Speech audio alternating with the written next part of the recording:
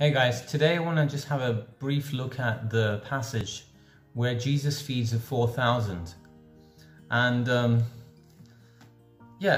there's just some things in here that jumped out at me that I really think we can learn from and grow from, grow in. So I really hope you enjoy this video.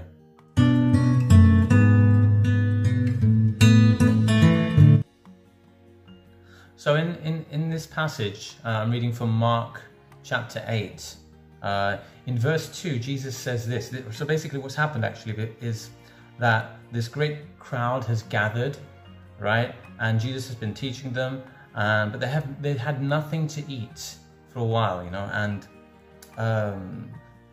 Jesus says to the disciples, "I have compassion on the crowd because they have been with me now 3 days and have nothing to eat.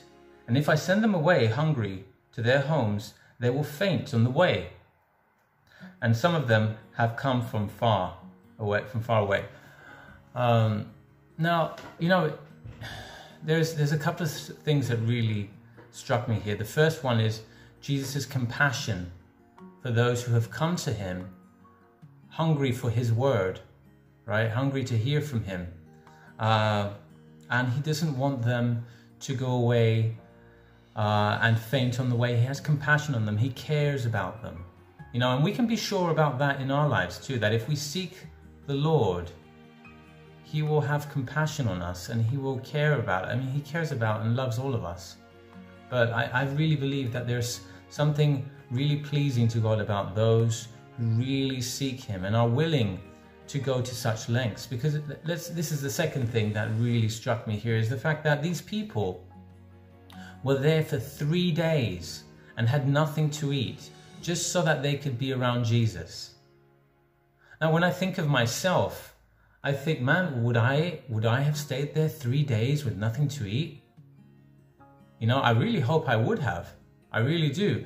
But sometimes I see myself nowadays and I get hungry. It's lunchtime, and I really have a weakness there, when it comes to food. I don't do well when I'm hungry, and I want to desire Jesus so much that I'm willing to go hungry for 3 days just to be around him. That I love him so much that I don't want to leave his presence, even if I know that there's food. I imagine. Now I don't know. It doesn't tell us that. Some of the people may not have stayed there 3 days. Some of the people may have stayed there for a few hours and then got hungry and like, hey, it's lunchtime, let's go. But these people, they desired the Lord so much that they were there for 3 days without any food.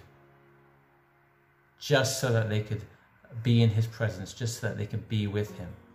And that's the kind of attitude we need to have, just to desire the presence of God so much that, and nothing else can pull us away from him.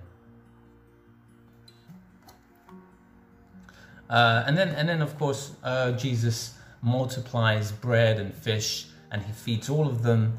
And there's 7 basketfuls, I think it's 7 basketfuls, left over at the end of it. And there, there's a lot to learn from there too. I'll just briefly say we see how he takes the little that they have and he multiplies it and makes it enough for others. And he can do that with our lives too. He can take the little that we have and make it enough and take care of us and feed us and provide for us and provide for others. Whatever we have, he will take it and he will use it and make it enough.